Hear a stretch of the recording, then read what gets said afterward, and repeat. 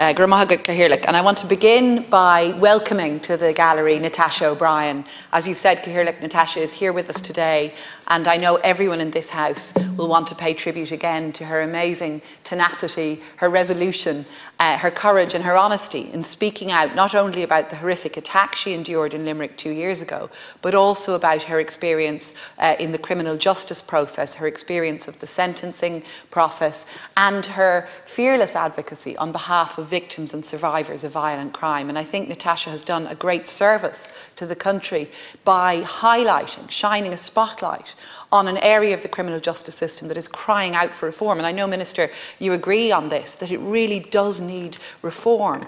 This is an area of law where, and of practice more importantly, where we've seen so many survivors, victims coming forward over the years to speak out about experiences. We have seen reforms made, but there's a great deal more that needs to be done to fix a system that is simply not providing sufficient support to victims and survivors. And I had the great pleasure and honour of sitting with Natasha this morning, of hearing from her as to precisely the sort of change she wants to see made in the system.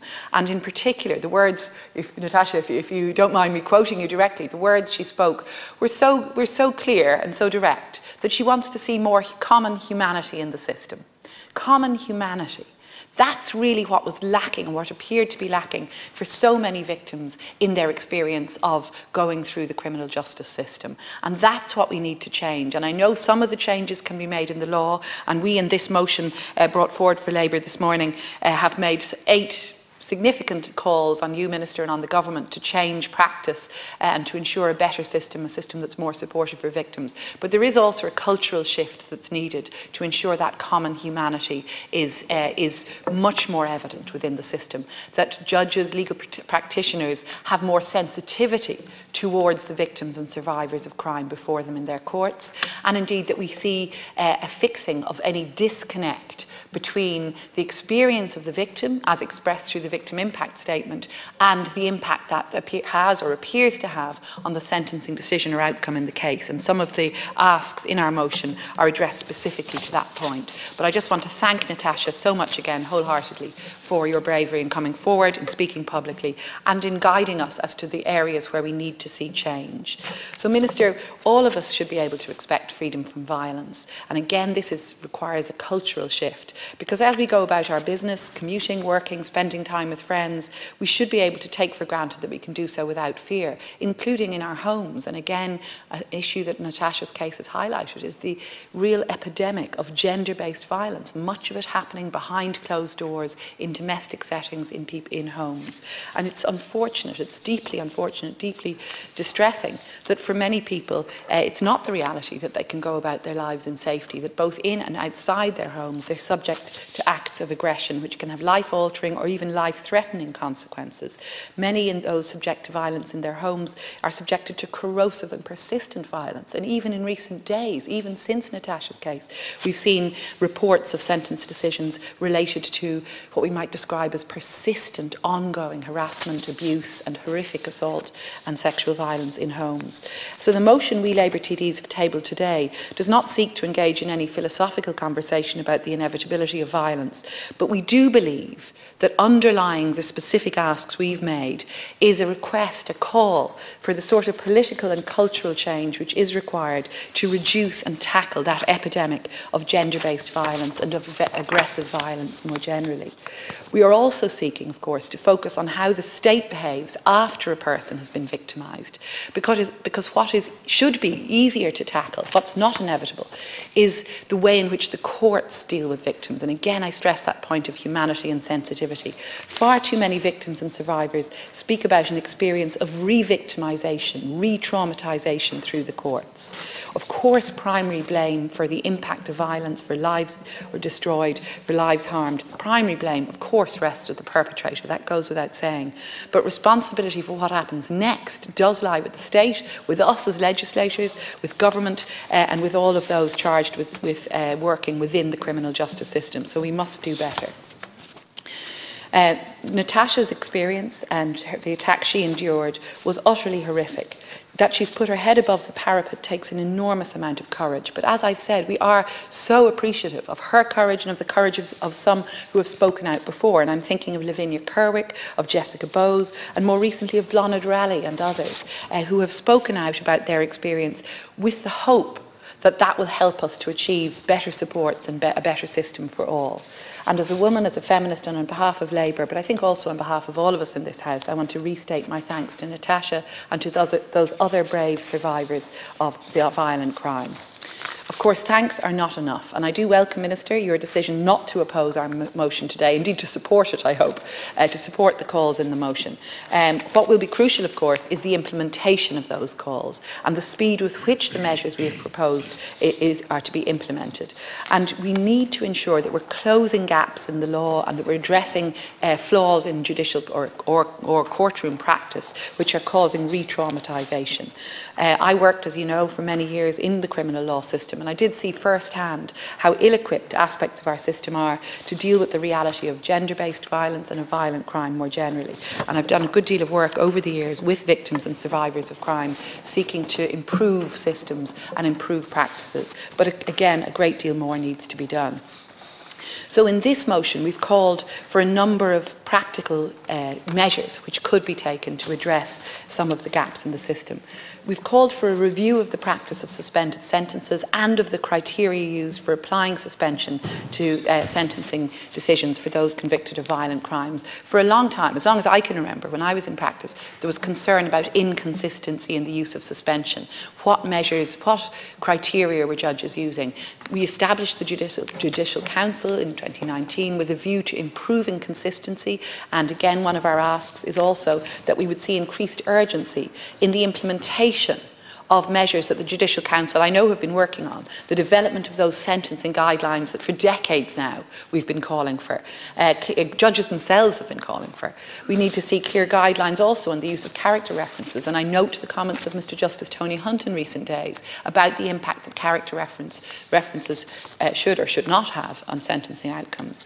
We also need to see that comprehensive database of judicial sentences, because as many judges over the years have said, it's very difficult for them to establish baseline sentences for offences if they don't know if they don't have the data on patterns of sentencing, and we need to see more speed in the work of the Judicial Council in doing that. We also need to see a review of Irish Defence Forces regulations to deal more proactively with members accused of or convicted of violent crimes, and I've welcomed the Taoiseach's very strong commitment in that regard. Where a sentence is handed down, we see stories of the particulars of a violent crime leave the news cycle. But for a great many victims, of course, we know that the impact is so much longer. Since tabling our motion last week, I've heard from numerous survivors, and I know we all have. I heard from one survivor just in recent days with a very particular issue that Minister, I will just briefly bring to your attention and may speak with you about separately. The perpetrator was convicted. The victim was subjected to a really very, very violent attack. The perpetrator has been serving serving a term in the Central Mental Hospital, and as a result of that, the victim is not entitled to information about release dates. And that's something we have improved more generally for victims of violent crime, that where a perpetrator is to be released from prison, information is provided about release dates. There's a gap there in respect of Central Mental Hospital detention. So we need to address that, and I'll speak with you separately about that issue. But again, you know, the publicity, the courage of Natasha O'Brien in reporting her case has brought to light quite a number of these anomalies, and that's just one I wanted to raise. On sexual violence, I do want to acknowledge some very welcome progress has taken place, and you've led on much of this. Passage of new legislation, moves to implement the O'Malley report, and of course the establishment of CUAN. But there is still a great deal more that needs to be done. And the second part of our motion specifically relates to issues around gender-based violence. We know that domestic, sexual and gender-based violence is both cause and effect of gender inequality. And on the Oireachtas Committee on Gender Equality, we dealt with a number of the recommendations of the Citizens' Assembly. And again, some of those are incorporated into our motion today, because we were conscious that we have to refer more generally to gender inequality, to patriarchal systems when we speak about gender-based violence. and we must look at how the state treats gender-based violence. We saw shocking statistics from Women's Aid, and again those are incorporated into our motion. Over 40,000 disclosures of abuse against women and children made last year, a really shamefully high figure, and an increase of 18% on 2022 figures. Women's Aid also report that since 1996, 266 women have died violently in this jurisdiction, and 63% of those killings have taken place in the victim's home. More than half of victims where cases have been, where a perpetrator has been convicted, more than half were killed by a partner or ex-partner. So we're very conscious of the enormity, the epidemic, as we've said, not just of gender-based violence, but of domestic violence, violence by partners or ex-partners, and violence in intimate relationships. And yet we still aren't failing to provide refuge for those victims and survivors who do come forward. More than half of domestic violence refuges around the country are full, and 9 counties, as you know, Minister, remain without any refuge space for women and children. Article 23 of the Istanbul Convention sets out a clear requirement to provide an adequate ratio of shelter relative to population, and we currently fall short on achieving this international standard. Now, over the years, the Justice Committee and the Gender Equality Committee have looked into this issue extensively. I know there's been many debates in this House, and there is still that concern that really the focus of government, the focus of the state should be on removing the perpetrator from the home. It is shocking that in 2024 we're still having to provide shelter for women and children who are forced to flee to find shelter, and that is wrong, and we should be seeking legal ways to ensure that it's the perpetrator who is removed in the first place. But we know that the reality remains that many women and children still have to flee from the family home, and they need to have refuge space available. Natasha said, as we know, that her experience of the court system was deeply traumatic. She's spoken about giving advice to others that it may be really difficult to report crime. And that's really, again, really shocking, really distressing, because it's so important that crimes are reported. And again, just speaking of domestic violence, so much of it occurs behind closed doors, and so much of the court procedures dealing with domestic violence occur behind closed doors. So it's vitally important, therefore, that we do hear from survivors, and we do hear about experiences in order to ensure we can make necessary changes. And again, our motion seeks to address that, looking for the introduction of a commissioner to act as an independent advocate and voice for victims and survivors. And that was something the Citizens' Assembly had called for, and that we in the Oireachtas Committee also called for in our report of December 2022. So, Minister, I would welcome a response from you as to how you propose to implement these measures, some of which, as I've said, are already recommended, have been recommended for some years now.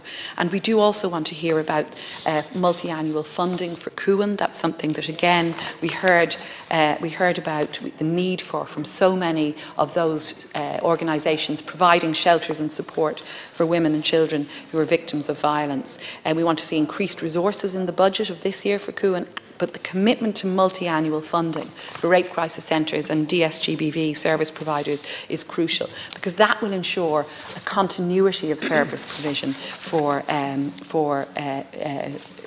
survivors of violent crime, and that's really essential.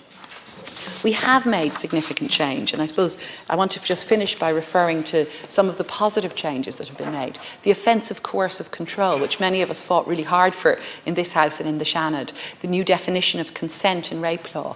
These are measures that have been really important in ensuring better procedures in the criminal courts, better protections for victims. But we again need to look at how we are implementing those measures at Garda training, at judicial and court training, and we want to look at cultural change. And I did want to finish on that, because the cultural change which needs to take place to ensure that women are liberated from the fear of gender-based violence, that cultural change is the hardest to tackle. In the Oireachtas Committee, in the Citizens' Assembly, we looked at a whole range of measures that could tackle cultural change. Crucial to this is education. Crucial to this is ensuring that boys and young men are again, instilled with a sense of equality, that they don't regard women as objects in sexual terms. I think there's huge concern around preponderance of porn, around preponderance of objectification of women through social media. And again, our report made recommendations about how to tackle that. We're very conscious that there's been a good deal of focus on culture within the Defence Forces, inevitably as a result of Natasha's case, but it is crucially important that security organisations like the Guards, like the Defence Forces, whose primary purpose is to protect society, that they must have really robust structures in place to address any sense of a culture in which sexism, sexual harassment or abuse is tolerated. We owe a great debt to the women of honour who brought this issue forward. I know that the inquiry into the Defence Forces and into culture is underway, but it falls to us all, women and men, to take a stand against sexism, to take a stand to tackle any sense within our culture that gender-based violence or sexual abuse or sexual inequality is tolerated. And that's, again, the underlying issue in our motion.